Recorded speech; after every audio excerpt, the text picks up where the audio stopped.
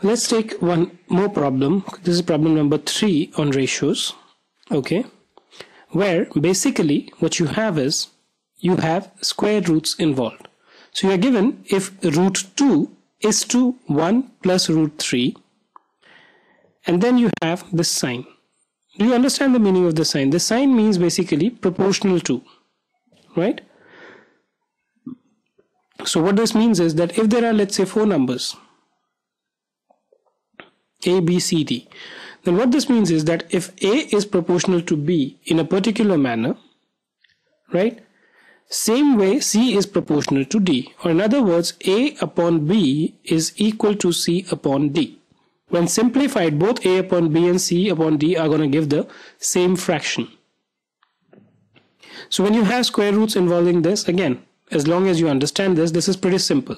So you have square root of 2 is to 1 plus root 3 is equal to root 6 upon x. And you are told what is the value of x. You have to find out this particular value.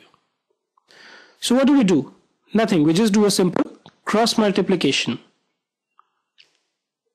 Right? So you get root 2 times x is equal to root 6 times 1 plus root 3. If you just take root 2 to the other side, you can write it down as x is equal to square root 2. Now root 6 can be written as root 3 into root 2 into 1 plus root 3. The reason I wrote root 6 as root 3 and root 2 is I can just simply cancel these two out, right? And then I multiply root 3 with this. Root 3 times 1 gives me root 3 plus root 3 into root 3 gives you what? It's 3. And this is your answer. So which one is the answer that I have?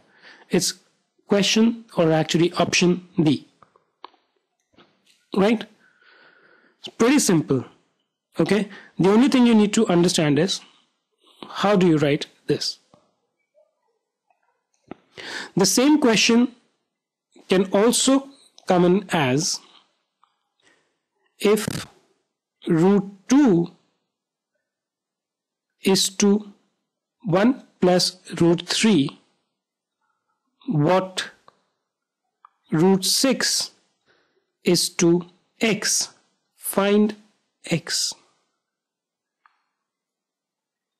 Now if you notice this, effectively what this means is the same as what you have in this question.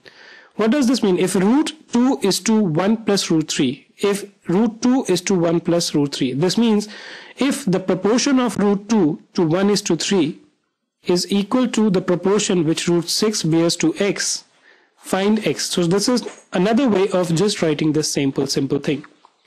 The solution obviously is the same. Right? So this is another way in which this question can be written.